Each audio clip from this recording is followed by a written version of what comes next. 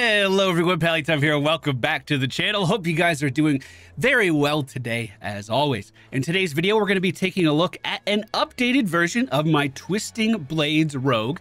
A lot of you were asking about our video we posted last week because there were some nerfs. Is the build still viable? Does it still work? I played through the entire campaign with it.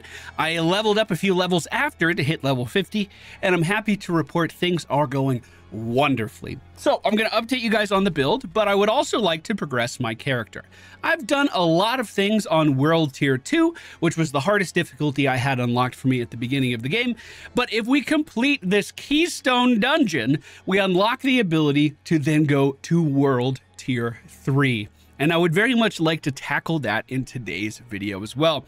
Back in Diablo 3, we used to do these videos where I introduced the character, and then we had progressive steps throughout the season, kind of the big steps in the journey I was taking throughout the season to progress the character. And I feel like this is our first big step for our rogue as well. So what is our build? What does it do? We're going back into the same dungeon. I'll show you really quick just to catch you up to speed. I'll show off my talent tree, a little bit of my gear, and then we'll jump into that dungeon at the end. So this is basically how the build works and what it excels at. We want to move around as much as possible to avoid damage. We also want to imbue our weapon with this shadow damage. And then basically once we decide to fight an elite, that elite is going to be crowd controlled for the rest of their time on this earth. Most enemies do not have a chance to fight back. Most elites don't have a chance to fight back. Against bosses, we're also racking up that stagger damage so we can stun them and deal more damage. So I want to conceal, imbue, and then right-click on this guy. As soon as he goes vulnerable, you see he falls down, and then we can keep on keeping on. The objective of this dungeon is to simply gather souls from elites to open the first door. And as you can see, we can kind of target farm the enemies we are here to kill. But when it comes time to do big AoE damage, we have that in spades too, especially when our imbuement is ready. We do have a couple of necessary legendaries. For instance, making the blades spin around us. That was a very big upgrade. I will remind you where to get that and show you what it's doing for me and like the best ways of enchanting something like that as well. But this is how we're playing right now. It is extremely safe versus elites, very, very mobile, very good damage versus like large groups of enemies as well. It really seems like I'm getting the best of every world with this Twisting Blades build. Now, as far as our talents are set up, some stuff has changed from before. I feel like I've learned a bit as I progress through the game, and I just want to catch you up really fast. Our generator is still puncture, and we're taking it for the fundamental puncture so we can make our enemies vulnerable. Any enemy that's vulnerable is going to take increased damage on top of everything else we're already doing. So if we get a crit, that's good, but if we get a crit on a vulnerable target, that means that critical hit is dealing even more damage. Twisting Blades is our main spender. We're going to be spamming this all of the time. And we've tried to optimize our build so we're generating tons of energy all of the time. So these Twisting Blades really don't ever have any downtime. We can keep impaling them into targets. I went for improved Twisting Blades. I think the daze here is incredible, stacking up so much crowd control for our rogue. We also picked up Sturdy as well as Siphoning Strikes. Siphoning Strikes, because our critical hit chance is so high, heals us pretty regularly. There's a very good synergy there. Then moving in on Shadow Step and Dash over here in the agility tree. Previously, I dedicated a lot of points to these two skills because I was thinking I would have more value in them if the cooldown was reduced. I've since respec'd a lot of points out and invested those into passives that are kind of up all of the time elsewhere in the tree. For instance, the Sturdy and the Siphoning Strikes is a good example of that. So level 1 is all I have in both Shadow Step as well as Dash. The Shadow Step is very important. I almost got rid of it. And maybe I'll get rid of another ability at some point soon if our crit chance goes up high enough. But we still have Shadow Step for now. The main reason we have it is for this stun. When we jump to an enemy, that enemy is immediately going to be crowd controlled. Works great on elites, but on bosses, it's also a huge way of applying stagger to that health bar so they get stunned and can't fight back. 1 point into Dash, we also have some cooldown reduction for this, just so I can use it a little bit more to move around. Then to the right, we have 3 points in Concussive. After knocking back or knocking down an enemy, you gain 12% increased critical strike chance. Well, that seems okay, but when you look at the next talent, Trick Attacks, when you critically strike a dazed enemy, we're applying daze all of the time. One crit goes off, that enemy gets knocked down, and then they have to stand back up again. It is incredible how much CC this is, and when that CC procs, we get increased crit chances now. On the next area of the tree, we have our Subterfuge skill. We're using Concealment. This allows us to go invisible for a few seconds. There are some cool legendaries that work around the idea of jumping in and out of stealth. For the most part, I'm not paying any attention to those. We're using Concealment because it primes us for a guaranteed critical hit. So I can imbue my weapon, conceal, and then my first Twisting Blades is going to deal that bonus damage. Next to this, we also have Exploit. I'm thinking about getting a few more points in this. I'm also thinking about getting some points in Weapon Mastery up here for kind of the same effect. But we are really here for that Malice damage. 9% increased damage to vulnerable targets. We're always applying vulnerability. It's always there. Yet another way we apply vulnerability is with this Shadow Imbuement with the upgrade of Blended Shadow Imbuement. Anyone that gets hit by that purple explosion is also going to be vulnerable and take increased damage from our follow-up attacks. To assist this, we have 1 point in Shadow Crash, so we can also make our way up to Consuming Shadows. Each time you kill an enemy with shadow damage, you generate 30 energy. So we could keep on right-clicking, keep applying those spinning daggers, and keep the damage radiating around our character. You'll notice I did still invest 5 points into the Shadow Imbuement. I felt personally like I really rely on this, and I want the damage to be as high as possible. Although, if you wanted more passive points, I think you could afford to remove some points for that Shadow Imbuement. Speaking of passives, we have a bunch here. Innervation gives us energy gain on lucky hit chance. I can't quite tell how often this is proccing. It may be better if I go up to that top of the tree where I said I was thinking about moving some points around. It might be better to get that damage up there. Still inconclusive on that. Adrenaline Rush is giving us energy regeneration as we're moving. So if we kill one pack and then go to find another, we're regenerating energy quickly along that path. And then Haste. While at or above 50% maximum energy, we get increased movement speed. While below, we get increased attack speed. Attack speed is one of the strongest stats in the game. Anytime you could get it, you probably should. It adds a bunch of extra damage. And then down here at the bottom of the tree, to close things off, we have Close Quarters Combat. If we attack a close enemy with a Marksman or Cutthroat skill, we gain an attack speed bonus. Remember, our Puncture is a Marksman skill, and our Twisting Blades is a Cutthroat skill. So we have both things in our kit ready to go, ready to get both bonuses. If we get both attack speed bonuses, we then deal increased damage to crowd controlled targets, which we're crowd controlling people all of the time. There's our level 50 recap. Here's some of the gear I have to support this. Always on the two-hand weapon, I want to put that Twisting Blades buff. We got this from a dungeon. I can just imbue this onto gear very easily. Once again, if you did not see our last video, this imbuement comes from Jalal's Vigil over on the northeastern side of the map. That one is huge. I find this one to be funny. Dealing direct damage to a vulnerable enemy has a 43% chance to daze them. We're already dazing anyway, so it seems overkill, but the idea of locking down a target even more sounded too amusing to me. I have a barrier generation when we find an elite, some armor gains here, and some movement speed increases from these legendaries. Making an enemy vulnerable has a 40% chance to increase your critical strike chance. That seems pretty good. Skills deal increased damage based on primary available resource. I thought this one was pretty good for a specific reason. We're using Inner Sight as our specialization. So there will be times when we're at full energy and just spamming out our skills over and over. So I thought that legendary could give us a good boost.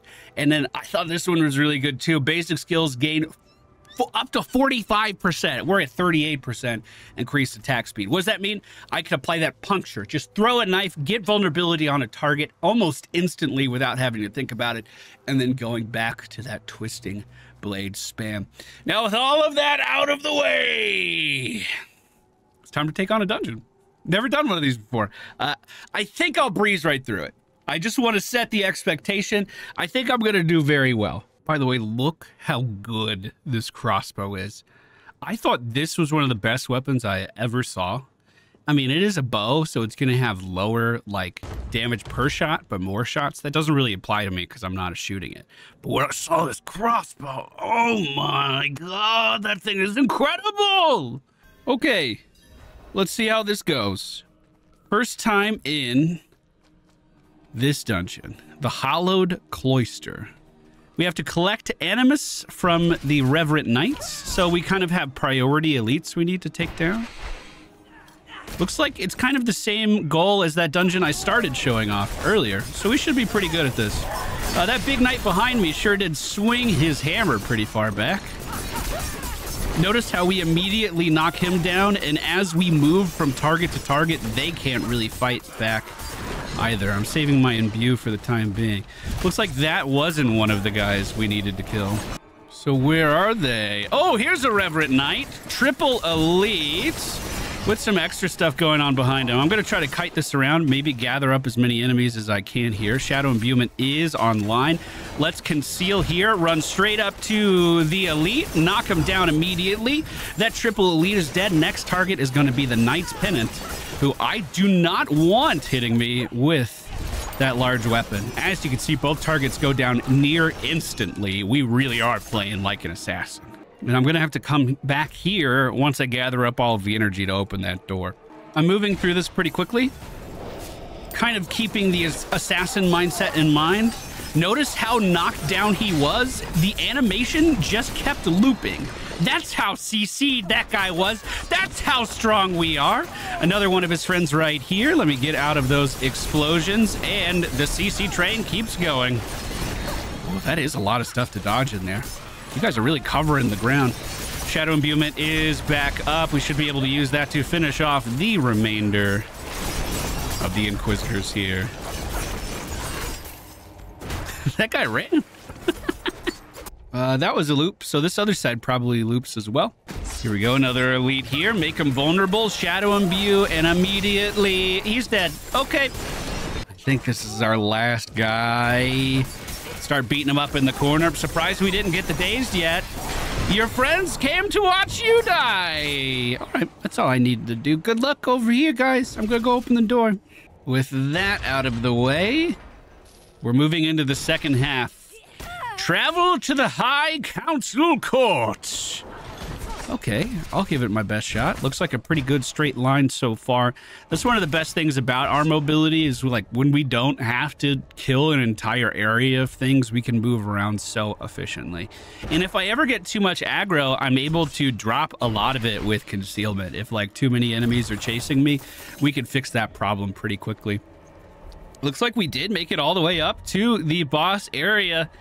Let's see how this goes. Like I said, I think I am over-prepared for this. I wasn't expecting 4 enemies, though. So there's a Grand Inquisitor, Lord Champion, Devoted Champion, a Sacred Physician. Which one's that? Oh, this guy right here. He's got to go. I need to make sure I get out of the way of these huge hammer swings. But we do have a small barrier that was helping us at the beginning. I'm going to try to keep focusing damage on the physician if I can. Going in for a stun did help. I stayed a little bit too long, took a big hit, but I think we're okay. Now I'm going to try to divide these guys again. If I can get the big melee guy. Oh, this is better. The big guy might be slow. Oh, never mind. He still has ranged attacks. If I can keep the big guy away from me and focus these side targets, that means I'm going to have a lot less to dodge. The Grand Inquisitor is actually almost staggered. If we shadow step in on her, or him, whatever they are, we should hit it. There we go. That was a huge stagger. We almost have inner eye down at the bottom right. We don't even need it. Wow, that caster was so squishy compared to the others. I also just noticed that the ghosts of them are continuing to fight me. That's actually so cool. All right, big guy's got to go. We're going to focus as much damage on him as we can. Conceal, bring it right back around, hit him in the back. We have a lot of potions nearby as well that I should be able to dip to if we need it. The champion, almost defeated. Okay, kite it out. Concealment up in 5 more seconds. We're going to... We almost have inner eye as well. Look at this. It's almost ready. So, Shadow Imbue, Conceal. Big damage on the commander. He turned to face me immediately. Commander is stunned. We have Inner Eye, and there we go. That's our big damage window. That's what we're trying to set up. More clerics funneling into the room. Wait, interact with the teleporter to move to the next area of the dungeon. That's not it? Okay. Is it going to be an actual boss now?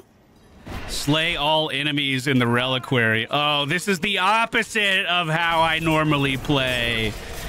Okay, I'm still going to jump on elites first and just try to remove those nasty effects as soon as possible. Same thing with the Knight's Pennant. All I have to do is make them vulnerable and then start hitting them with the Twisting Blades, and that's going to be enough to CC them in most cases. Clearing out these enemies shouldn't be that hard. It's just going to take some effort. I got to go to like each corner of the room and make sure these small little skeletons are actually following me. I suppose I never mentioned what stats I'm actually stacking on my gear to try to succeed. There are new stats like Overpower and Lucky Hit Chance that I didn't know as much about. So I tried to stick with what I did know, which is critical hit chance, critical hit damage, attack speed, cooldown reduction. I feel like it's difficult to go wrong with any of those.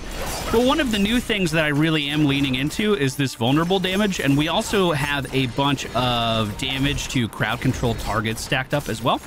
So as I'm making these enemies vulnerable, as we're CCing them, we're getting like compounding bonuses of damage all stacking up against them. It is a very, very fun build to play through the game with so far. I think I did it. I think I killed all the enemies and this door just opened. Okay. Go to the curator's chamber. Oh yeah, this looks like a boss fight if I've ever seen one. Okay, hopefully we can see our stagger damage build up. This is a lot of bodies. Oh, you're the curator? Hey, friend. I don't think he was actually damageable yet. We didn't get that Shadow Step stagger damage. You'll notice right when Shadow Step becomes available again, I'm trying to use it every time it's off cooldown. I'm also trying to really focus on just right-click spending when you see our inner sight has procced. Word to the wise, your dash will take you directly into projectiles like that, whereas your Shadow Step actually brings you over the projectiles and behind the target. So if there's ever a lot of missiles in play, make sure you Shadow Step rather than dash. This should be a pretty big damage window for us. We got the stagger. We got almost a quarter of this guy's health down in that CC window. And now that he's moving around again, we just want to... Ooh, hold on. He's setting up a lot of bone walls. This might be for an AoE. We need to be very mindful of that. Imbue, Conceal. Make sure he's vulnerable while we're doing that. Shadow Step back on for the stunt. Whoop! We're okay. A lot of stuff on the ground, my dude. Shadow Imbue's ready. That was a lot of damage. I might have to kill some ads here. Oh, okay, that cleave hit me. All right, let's take down this ballista. This ballista. Everything else looks like it's just a normal skeleton. I'm gonna wait for the Shadow Step. Let's imbue Shadow Step and then start spamming. Good dodge behind. We have inner sight. Keep spamming. We have the stun here. There it is. I should be able to finish off the fight, I think. There's inner sight. Yes, indeed. Ooh. Ooh, ooh, ooh. That's the most legendaries I've ever seen drop off one enemy before. While you have both bonuses from close quarters combat, key passive activate, your dodge chances increase. But whoa, that seems really good. We always have that active. That seems good, but we already have that effect. Damaging a poisoned enemy with a shadow imbuement has a 75% chance to create a toxic explosion. Oh. And then a trapped ring. When I mentioned earlier that I think I might outgrow concealment, I think once our critical hit chance is so high, I just simply won't need this anymore. I was thinking about maybe taking a poison imbuement as well with these points that I invested over here. But that's future me's problem. I haven't fully theory crafted that yet. And with the last boss down, I think I could leave. Now with that done, I can go to the world tier statue inside of Kayovashet. And Nightmare difficulty has officially been unlocked. We get new sacred unique items. Nightmare sigils can drop from Nightmare dungeons.